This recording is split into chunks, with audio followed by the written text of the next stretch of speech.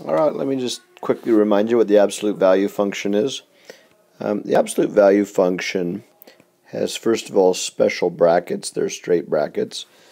And it implies that if whatever number you use for x, the absolute value of 2 is just simply 2. And basically it defines itself as just purely the distance from 0. So 2 is just 2 away from 0.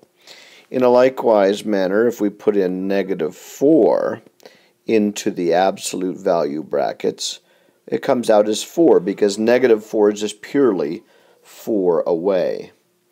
Now, if we want to do something a little more complex, and we're substituting in like this problem, let's say the absolute value of x plus 6 or something like that.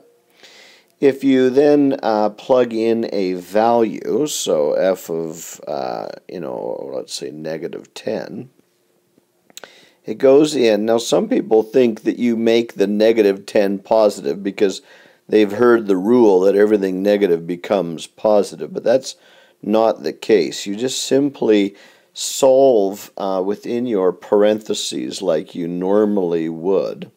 You would work within this group here to obtain your answer, and then finally out comes the answer from there as a positive. So just remember how to substitute correctly there.